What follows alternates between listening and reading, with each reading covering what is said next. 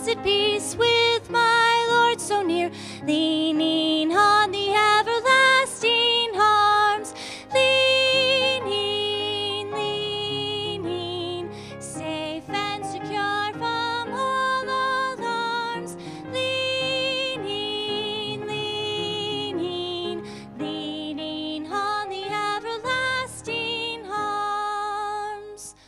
Lord, the land in the midst of the darkness shining, Jesus, light of the world, shine upon us, set us free by the truth you now bring us, shine on me, shine on me, shine, Jesus, shine, fill this land with the Father's glory, blaze, Spirit, blaze, set our hearts on fire, flow, river, flow, flood the nations with grace and mercy, send forth your word, Lord, and let there be light. Lord, I come.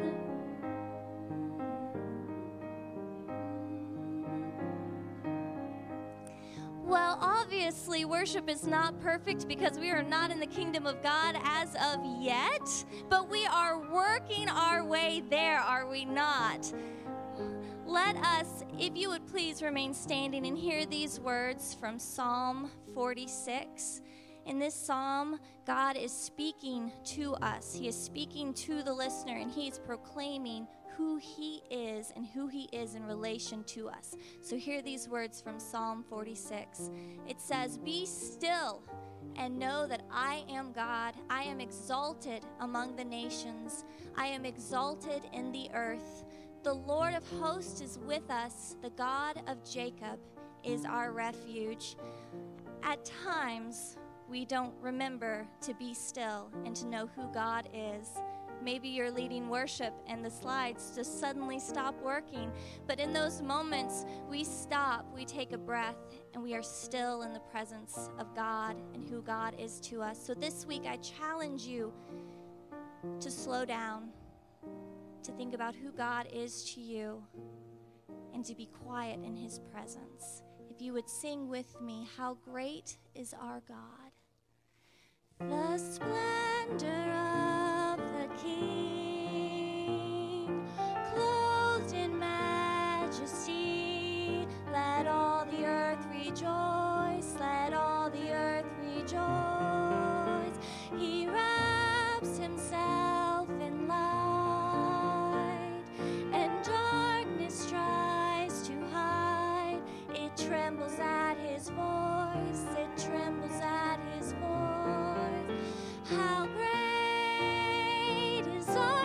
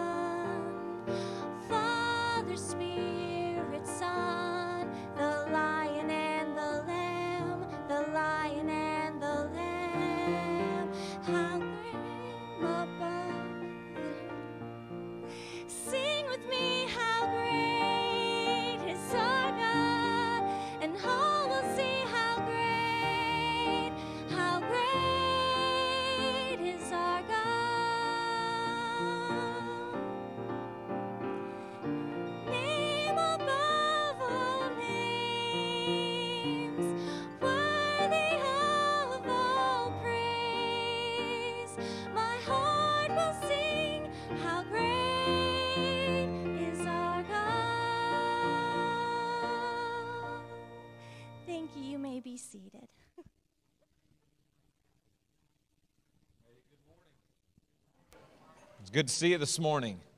Just a couple things that you need to know about. Welcome to Second Branch Baptist Church. If you are a newcomer to us today, we're excited that you're here.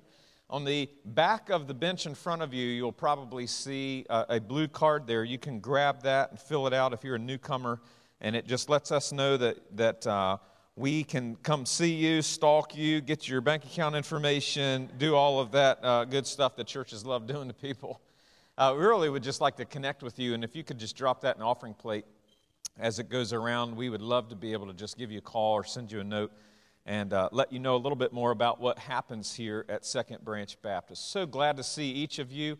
Almost all of you are new faces to me. If you're a newcomer, my name is Chris. I am the lead pastor at Second Branch Baptist. This is my second Sunday here. So if you don't recognize anyone, join the club. I'm in that. A couple things that you do need to know about. We have some young people that are outside in our Welcome Center area after the service this morning, as well as downstairs in our fellowship hall. It is a Cancer Awareness Sunday, and we are doing everything that we can to try to raise awareness as well as raise some funds in order to benefit the American Cancer Society, I believe. So buy some lemonade.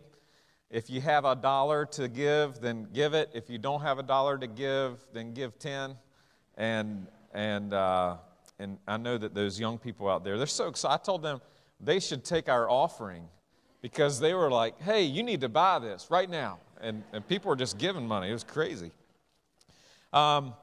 If you are interested in serving next Monday in our Friends of the Homeless ministry, you can sign up out there in the Welcome Center. Right beside the welcome desk is a white dry erase board. You can sign up out there, please, and be a part of that. I think that it happens in the day, a week from tomorrow. Also, beginning in the first Friday in August, Friday evening, Conversations at the Branch. You can look and look into your bulletin and get a little bit more information about that. Conversations at the Branch. Also, if you're on social media, on Facebook, Twitter, Instagram, we've been posting some information about Conversations at the Branch as well as some of our recaps from our previous sermon. Join our social media following. It's information in your program, your bulletin there. And then the last thing you need to know about is we're looking at increasing our volunteer base for our children's ministry. We're hoping and praying that our children's ministry begins to grow as young families come into our church and experience the love and joy that we have to share with them. And as that happens, we see an uptick and an increase in our children. And many of those children's ministry workers are there every week. I spoke with someone this morning who says that she's been in the nursery for 25 years. 25 years. We need to give her some help. She had a child on her lap, and this music was going on from a kid's toy, and I said, have you memorized that song yet? And she says, yes. After 25 years, you're probably sick of that song. So we're trying to increase our children's ministry volunteer base.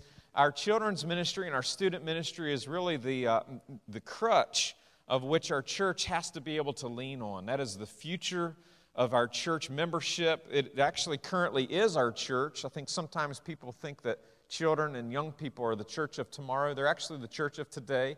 They're just a younger generation of the church of today. And yet, because they are younger and need to have some people that are mentoring them and pouring their lives into them, we're asking for as many people as possible. If you can walk, you can hold children, you can love on children, we're asking for you to be interested in signing up to be a part of our children's ministry volunteer base. There will be more information about that coming forth, but please, in your mind, begin thinking, is that something that I could give up a Sunday a month to be able to go serve in one of those areas? So we're going to ask our ushers to come forward. We're going to receive our offering now. Giving is one of the ways that we worship the Lord. The Bible says that God has given good gifts. He says that in the book of James. And all through Scripture, you see that God is a generous God. He gave of Himself to the patriarchs. He gave of Himself through Jesus. And so this is our version of representing a generous God. We give back. And one of the things that we do with giving is we keep the lights on. But we also look at other ways that we can be involved in this community to be able to do great work to represent God in Chesterfield County. Let's pray together. Lord, thanks so much for the ability to give. We do not take that lightly or take that for granted. So God, would you please be creating the mentality of cheerful giving in our lives. And we know that giving is not just monies. It's not just tithes. It's giving of talents. It's giving of time. Lord, would you create this passion within us to be a giving people? As we pray and we look forward to our church growing, we know that we're going to have people that are generous in their time and giving in that regard. So God, would you create in our hearts that generosity that is representative of who you are? When we look at the increasing our ability to connect with people outside of our walls, would you create this heart of generosity for us to be able to give our talents to you? So God, there are people in our membership, in our audience this morning who have such talents that you have gifted them with. Would you begin spurring in their hearts a vision of what it looks like to use the gifts and talents that you have given them generously so that we can give back? Lord, meet our needs this morning. Help us to have vision for reaching the generation around us. Help us have vision for expanding your kingdom. God, bless us, please, through our broken efforts at times to just bring honor and glory to your name. And we pray this in the power of your name. Amen.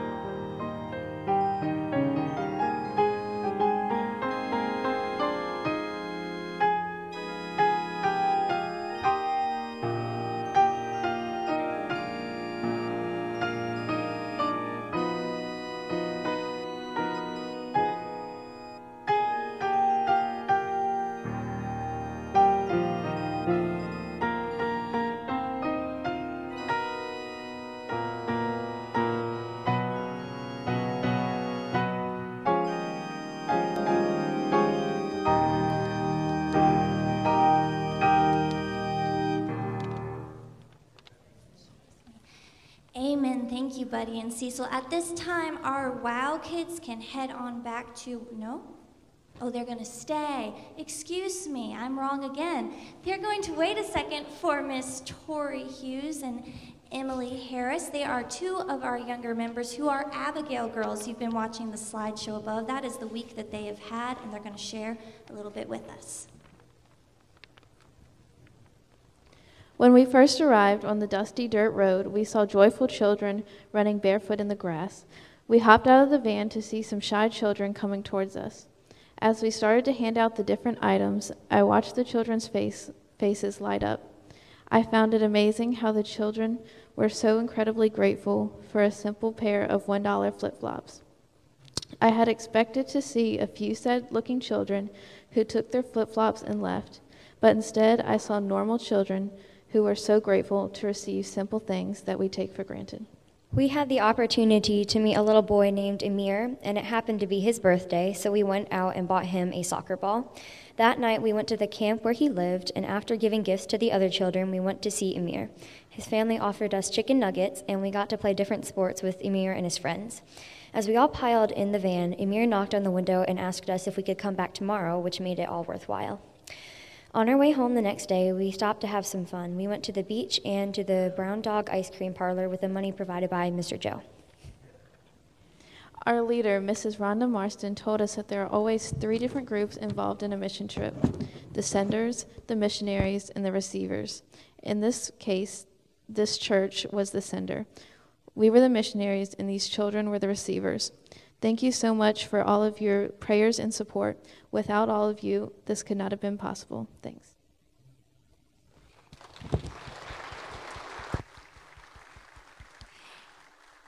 And thank you again, Tori and Emily, for your love of God and your love of missions. At this time, our WOW kids will head on to their church. WOW is Worship Our Way, and it is held in the older part of the building. Y'all may head on out.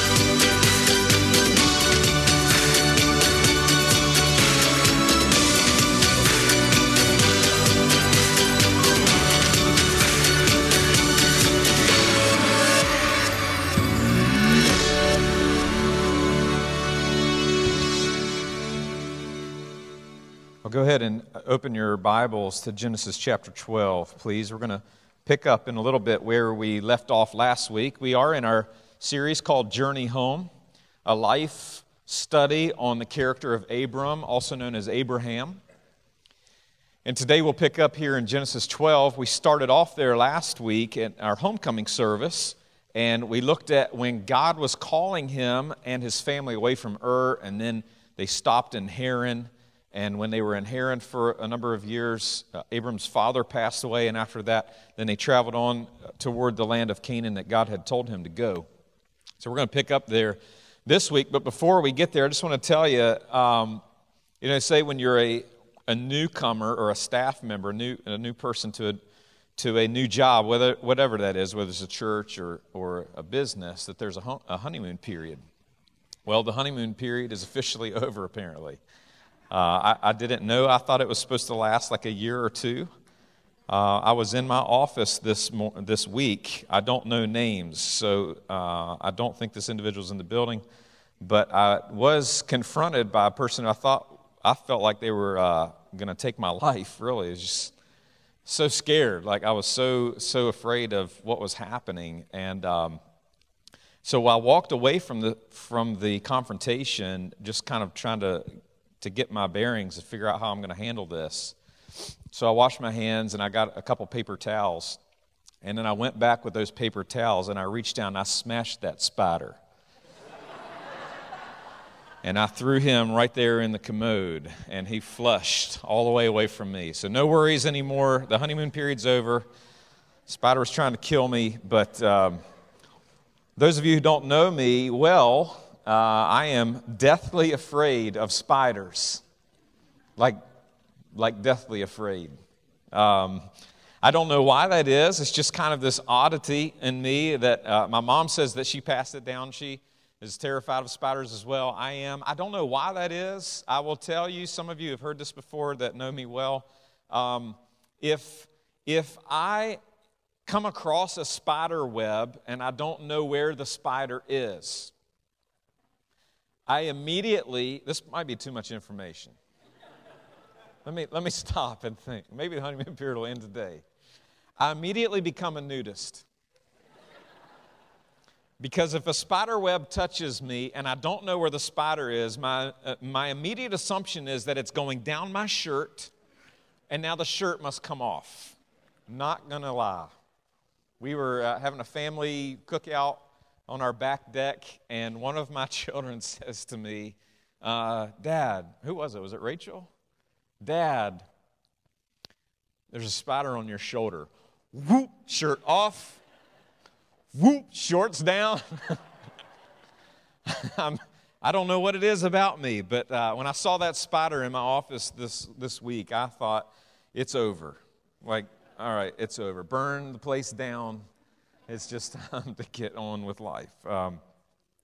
Hey, a wrap up from last week, we talked, and again, if you're on social media, you probably saw this that was going out, that God had a plan. That plan was puzzling to Abram. He couldn't figure it out. He didn't understand why in the world the Lord would want him to leave an amazing city like Ur, and then when they established themselves for a number of years in the city of Haran, why in the world God would call him away from these prosperous areas, a place where he and his family could find comfort and have a sense of familiarity, and yet God says, I want you to move away from there.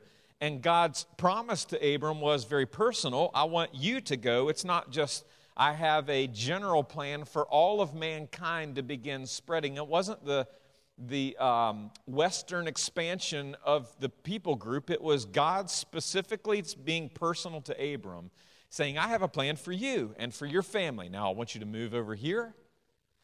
Don't try to ask why. It's just my plan for you. And that God's promise was powerful, that he said, I am going to protect you. The maker of heaven and earth is going to have your back, and so I'm going to protect you. You don't have to worry about that. And then God says, I want you to be a blessing to all the peoples, all of them. So God was in the business of measuring how effective Abram's response to his call was going to be. And that's hugely important to us, because as God is calling each of us in order to step into his kingdom, he's saying to us that I have a plan sometimes that's puzzling to you, and I just want you to follow me. Or he says, my plan for you is personal, and my protection of you and my promise to you is very powerful, and I want to know that this plan that I've set out for you, you're responding to that in faith, and I am going to give you increase for my kingdom.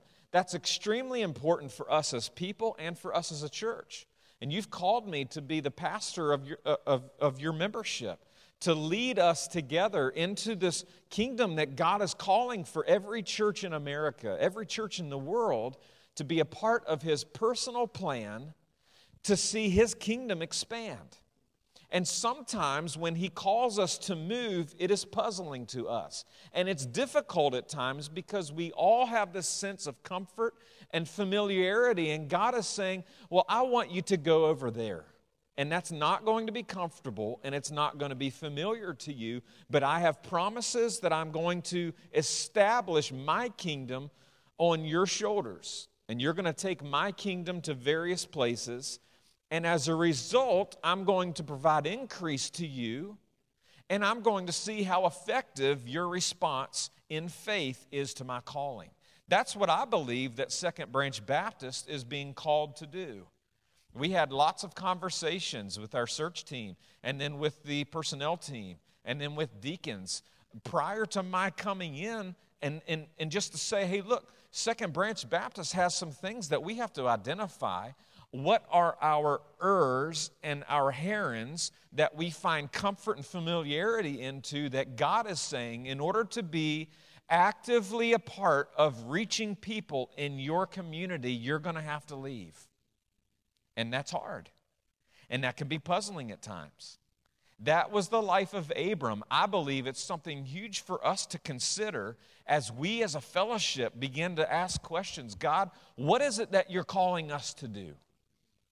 And we're going to work together in order to try to figure that out. So let's continue to look here at chapter 12, starting in verse 10. I'm reading from the NIV. It might be a different translation than you have. It says, "Now there was a famine in the land, and Abram went down to Egypt to live there for a while because the famine was severe. As he was about to enter Egypt, he said to his wife Sarai, 'I know what a beautiful woman you are.'" Well, he's a smart man. He's telling his wife that she's beautiful. "I know what a beautiful woman you are. When the Egyptians see you, they will say, 'This is his wife.' Then they will kill me, but will let you live. Say you're my sister, so that I will be treated well for your sake, and my life will be spared because of you." When Abram came to Egypt, the Egyptians saw that she was a very beautiful woman.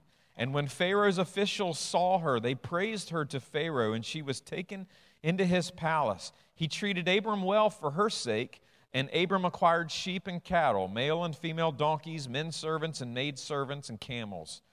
But the Lord inflicted serious diseases on Pharaoh and his household because of Abram's wife Sarai. So Pharaoh summoned Abram. "What have you done to me?" he said. "Why didn't you tell me she was your wife? Why did you say she's my sister, so that I took her to be my wife? Now then, here is your wife. Take her and go." Then Pharaoh gave orders about Abram to his men, and they sent him on his way with his wife and everything they had. Let's pray together. Lord, would you be at work in my heart this morning as I prepare and have prepared to present your word in a way that makes sense, in a way that is true, in a way that helps us understand what it is that you're asking for us to do in today's society. God, we're not unaware of the fact that Abram had a specific promise that he was going to be the patriarch of the Jewish family and that your Messiah was going to come through his lineage. And so we can't necessarily claim the promise that you gave Abram that Canaan was going to be his land. We have no Canaan, God, but what we do have is your kingdom. And your kingdom is established here at Second Branch Baptist.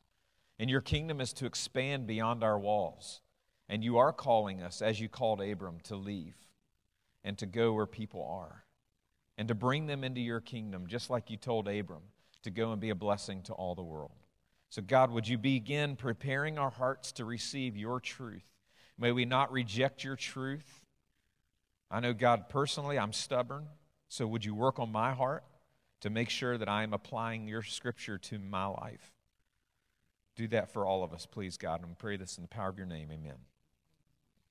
I want you to write down some things. You can open up your program and see that there is some section there for notes for you. I will do this for you every week. So we'll just get into the habit of being able to take notes. I'm a teacher at heart. I taught in the public school system for a while, and I know that when we write things down, it helps us remember things for a later time. So if you can get in the habit of writing these notes down, it would be really helpful for us to be able to apply the lessons from God's Word into the tomorrow and into the next day. I hope that everyone here understands that our goal in Sunday morning is to not come and just sit and go home and be unaffected by that, but to have God's Word reach into the deep parts of our hearts so that we can then apply that to our lives. So I'm going to draw some observations from the text here that we are going to kind of digest a little bit.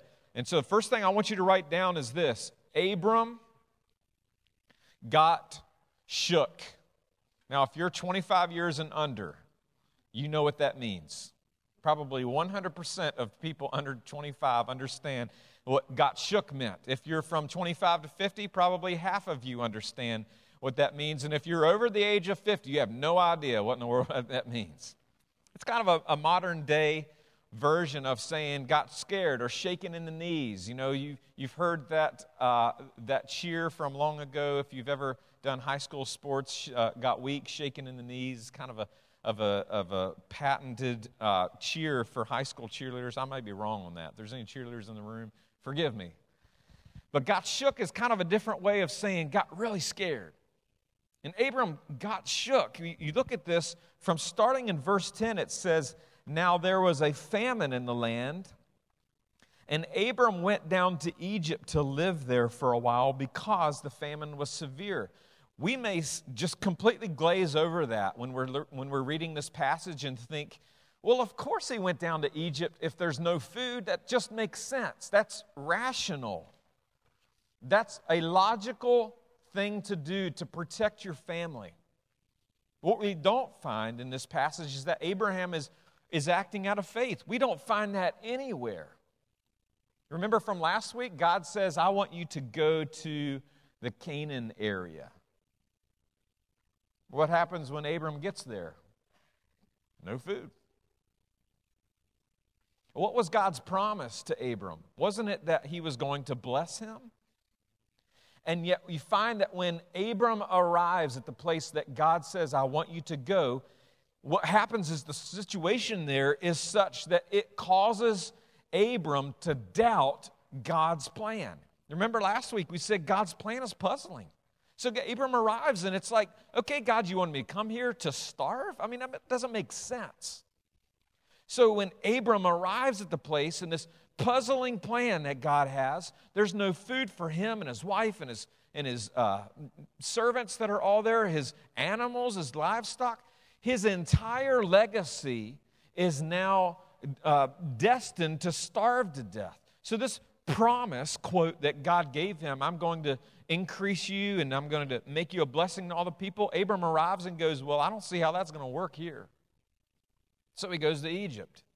It's an 11-day journey to Egypt. And I wonder, in any of those 11 days when Abram was walking, did it ever occur to him that the plan that God had set forth, he was now beginning to go against?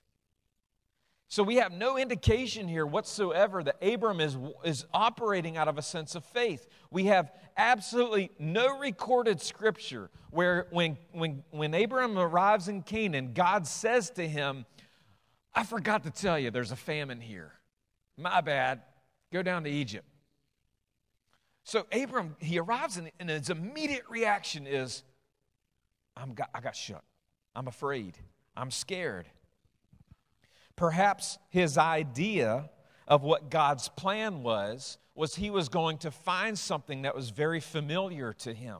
Remember, he was living in Haran for years, and Haran was an extremely prosperous city. Lots of trade that took place there. If you didn't have food, but you got something, you can trade for food. There are people that are coming and going. Haran was this busy area. And yet he arrives at a place of people that there's no trade market established. There's no prospering here. And Abram says, wait a minute, I'm pretty sure that God's plan for me was going to be something very familiar. Or perhaps I thought God's plan for me was going to be something very comfortable. And he gets scared about maybe God made a mistake. So let's go down to Egypt, which is an 11-day journey. It's not that far compared to where he had come from in Haran. And in Egypt, he's hoping to find familiarity and comfort. Familiarity to him was, we got food. There's people, civilization. I mean, I like that. And he's hoping to find comfort. I don't want to have to wonder where my next meal is going to come from. I would rather just know it's available to me when I want it. When we take a look at Abram's journey here and we tie this in from where we were last week and the fact that it's just this puzzling idea, again, I think sometimes we just glaze over Scripture when we read through it and we forget to just stop and pay attention to the things that are happening in Abram's life. I think Abram was an amazing man of faith. He's listed in the book of Hebrews chapter 11, first person listed in Hebrews 11 as a man of faith. But we also have to understand that Abram was not perfect. And I find great comfort in that. Because if God can use Abram to reach the people in the entire world, perhaps he can use me too. Because there are times when I struggle with my faith. And I wonder, God, is this plan that you've set forth really what you're wanting from me? Maybe I should just go down to Egypt for a little bit and hang out down there. So Abram got shook by situations. The famine was a huge situation. He also got shook by his thought life. Look at verse 12. He says in verse 12, when the Egyptians see you, they will say, this is his wife. Then they will kill me, but they'll let you live. See, again, you remember what the promise was? What was the promise that God gave Abram? We talked about it last week. God says, I will bless you and I will make your name great. I will bless those who bless you and I will curse those who curse you. And we said last week in our notes that we were taking, and it was sent out on social media this week, that God's promise is powerful because He's the creator of the universe. And when He gives you His word and His promise, you can probably rest assured that He can accomplish that. And yet we find Abram here who has, I don't know how far it was or how long it took Abram to arrive from Haran to Canaan. We have no timeline of how long it took Abram to get where he was. We know it was about 600 miles from Haran to where he stopped in Canaan. But I don't know how long it took him. He could have taken his time and taken a couple months.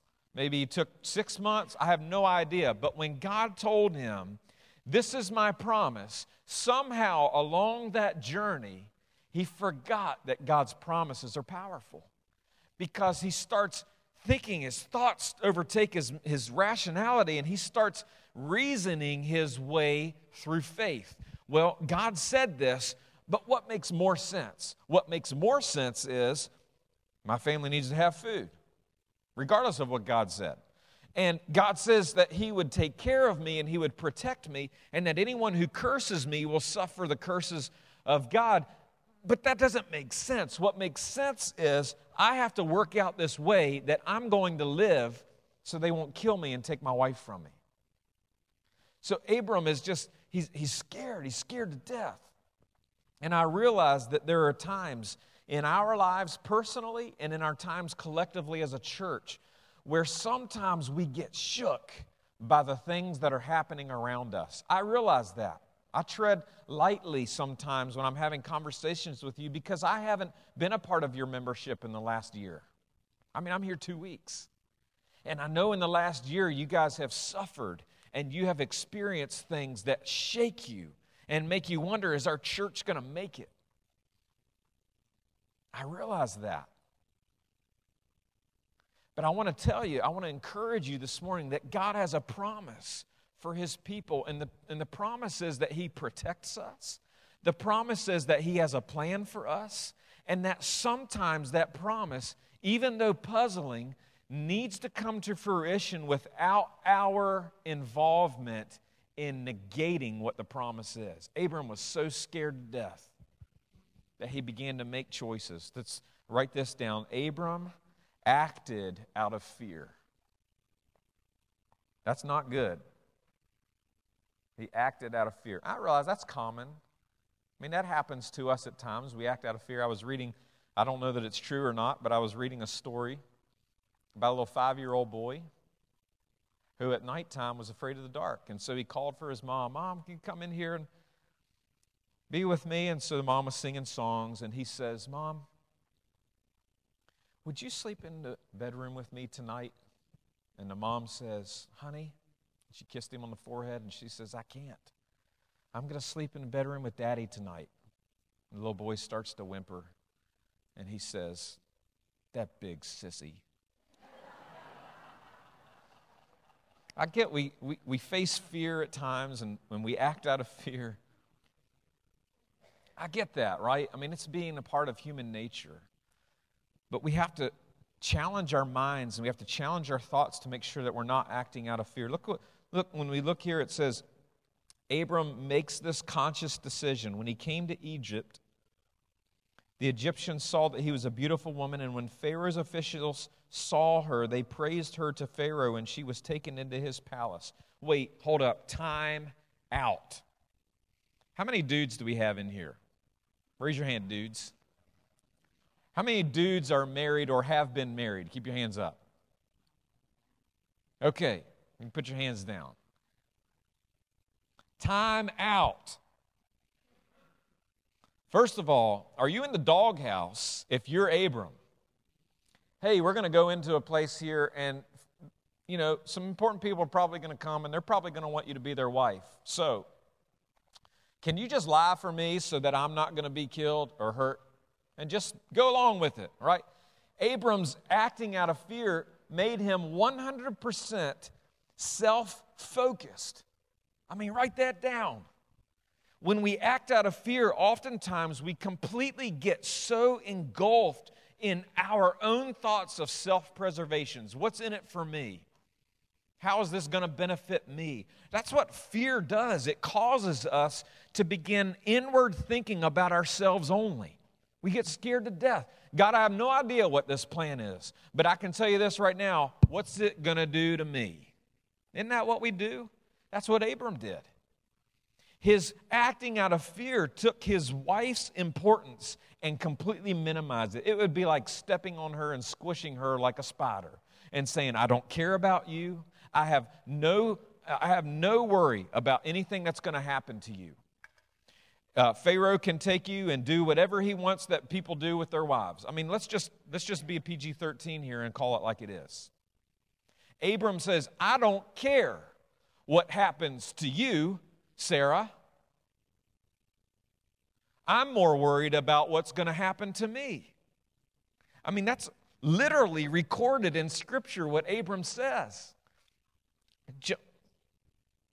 My watch is talking to me. It says it can't find the answer to my question. Well, join the club. Why in the world would Abram do something like that? Oh my gosh, I have no idea. Look at what it says. Look at what Abram said in verse 11. As he was about to enter Egypt, he said to his wife Sarah, I know what a beautiful woman you are. When the Egyptians see you, they will say, this is his wife. Then they will kill me. But you get to live. Well, la-di-da. You get to live, Sarah. What about me? They're going to kill me.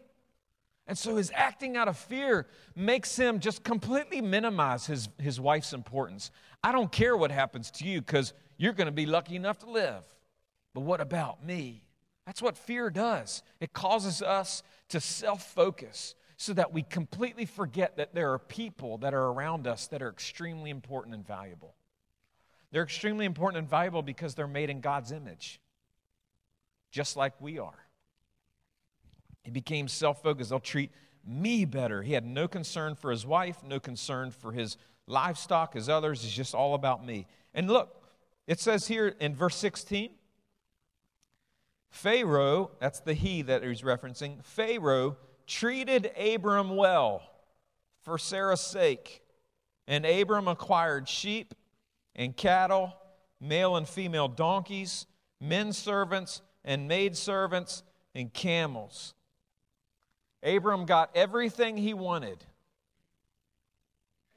out of fear. What was his statement in fear in verse 11? They'll treat me well for your sake. And he got treated well. He got rich.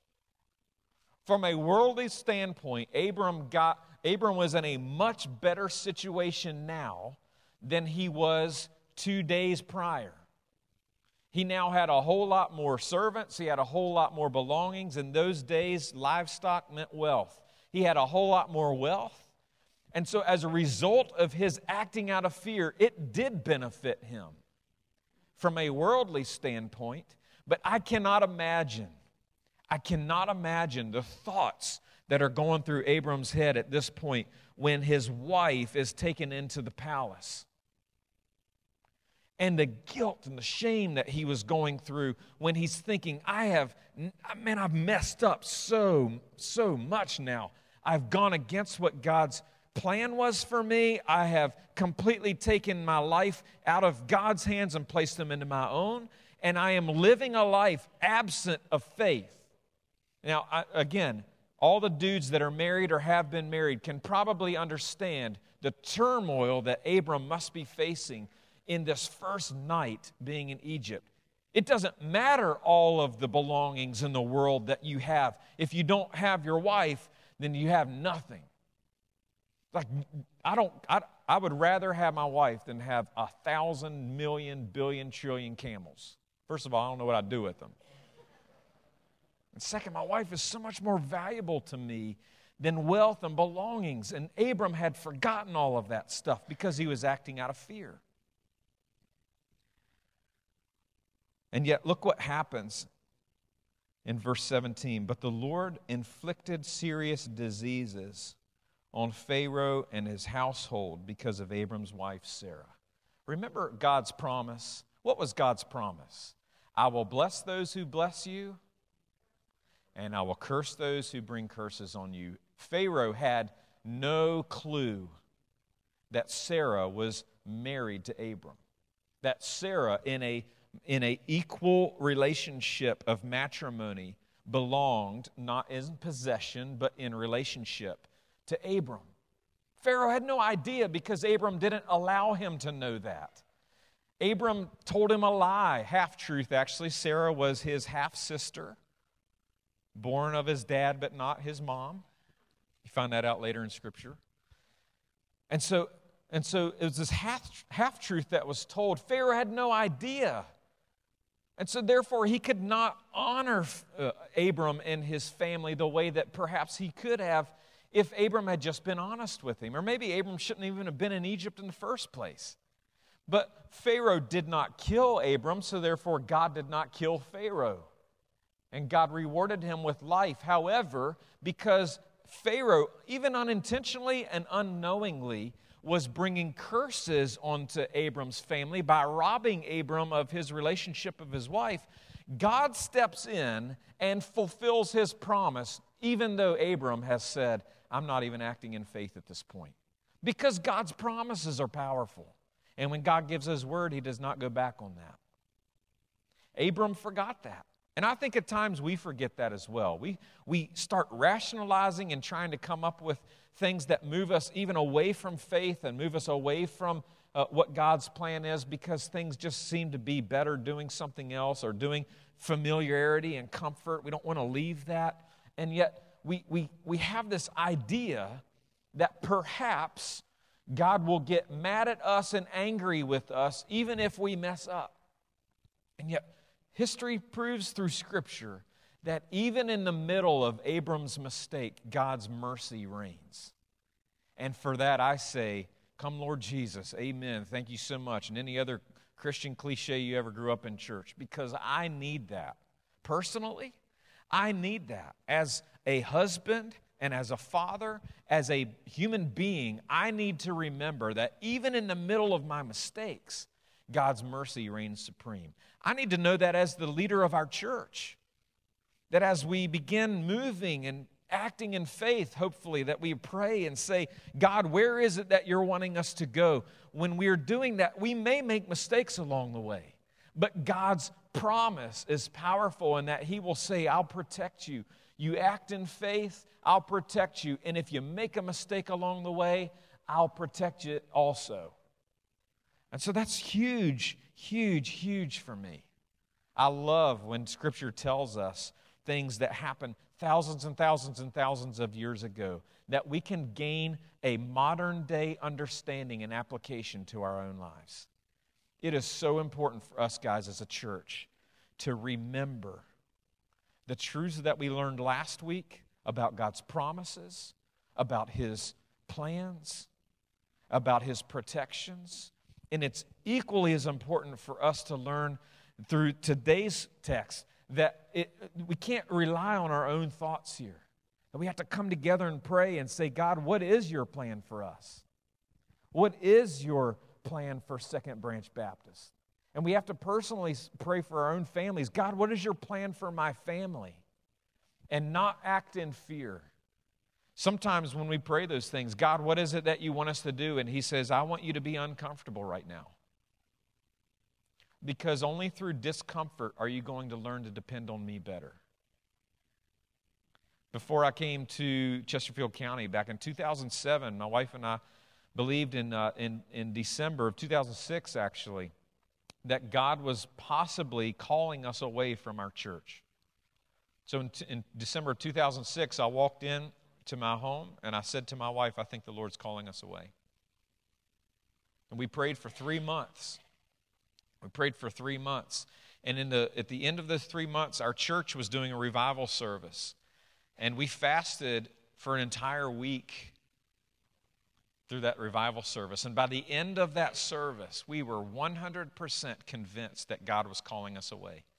And for the next almost 3 years, God never answered our prayers.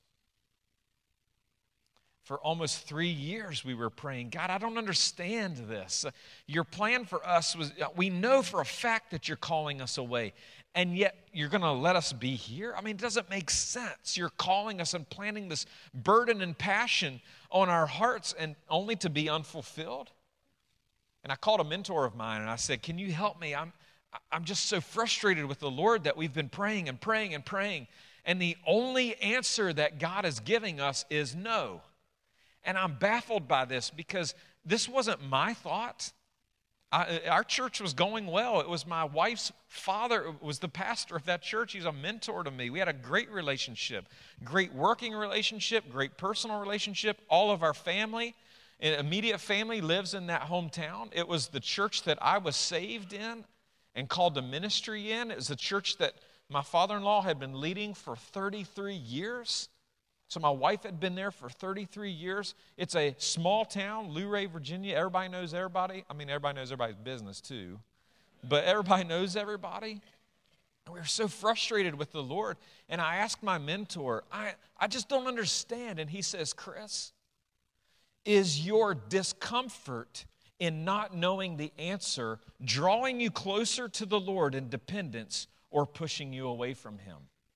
And I said, I am definitely closer to the Lord now. I'm like saying, God, write it in the sky, send me a leaf under the door with your word on it, whatever. I'll take any answer that you have to give to me. And my mentor said, then if your discomfort is causing you to be more dependent on Him, then isn't His will fulfilled in your life? And I had to step back and say, whoa. I'm comfortable with God answering my question now. That's more comfortable to me. I don't like waiting almost 3 years for an answer. And yet through that process, my discomfort, our family's discomfort of not knowing what God's future was for us was causing us to be more dependent in order to act on faith. And that's what Abram missed. He missed the fact that the famine, and then when he moved his family to Egypt, that this situation and this scenario, his thought life started saying, man, I'm going to lose my life here. I'm in a place that's not good for me to be in. And this thought life begins to take over, and this fear begins to grip into him. And he loses his way. But thankfully, God's mercy prevails. I don't know where you are this morning. I just want you to take this next couple minutes, just bow your heads right where you are. Have no idea what you're experiencing in your life. Some of you I do. I realize that you're on a journey of cancer. We heard a lot of that in our Bible fellowship this morning. In a Sunday school class, we have the young people that are out there selling lemonade to bring awareness to cancer and help, hopefully, resources. So I know some of your journeys are walking a difficult path of illness. Some of you have probably experienced job loss of loved ones. And you can say, how is this the journey home? I just want to encourage you today and say a reminder that this world is not our home. That God's home for us is a place that He's prepared. In John 14, He says He's prepared a place for us and that He's calling us home there. And while we're on this temporary place, God has a plan for us as a church, as a people group, to go out into the community in order to reach those who have not yet been brought into His kingdom. He's calling us as a people group to learn every day what it means to be more dependent on Him today than we were yesterday. And if you've been a part of God's family for a day or a decade, God's plan for you is the same, to become more dependent on Him today so that you can be more dependent on Him tomorrow. And to live a life of faith, to walk in faith. Let us not make the same mistakes that Abram made. He did learn from them. We'll learn about that as the weeks progress. But let's not make the same mistakes that Abram did. As God is calling us to reach a people group around us, listen, it will be tough. And some of our comforts and some of the things that we find familiar with church will be challenged. Let's not act in faith, right? No, let's act in faith. Let's not listen to the Lord. No, let's listen to the Lord. We have this example in Abram of what happens. God can certainly prevail and his mercy prevails, but why test the Lord? So let's just act in faith. Lord, we come to you this morning. Each of us bring our own issues into the building. We all have our own issues. And you're calling us each to respond to whatever that is. God, help us to act in faith. Help us to learn the example of Abram, and that when we forget that you've promised us things, when we forget that you have a home for us and you're calling us to just honor you with our steps. God, help us to remember that your promises are powerful. Teach us, Lord, to follow you. Teach us to follow you. Forgive us when we don't. We're thankful for when you give us mercy when we don't. As a church, Lord, may we be people of prayer, asking you to guide us, knowing that you're measuring our faith. And measuring our faith causes us to step toward the place that you have us to go. Help us, God. We pray this in Jesus' name. Amen. Would you stand with us? If you'd like to come pray with me, you're welcome to do that during this song. If you'd like to see me after the service, I'll be here at the front as well. We're going to sing this closing song together, a song of worship and praise. So thankful that you're here. We love you. If we can do anything for you, let us know.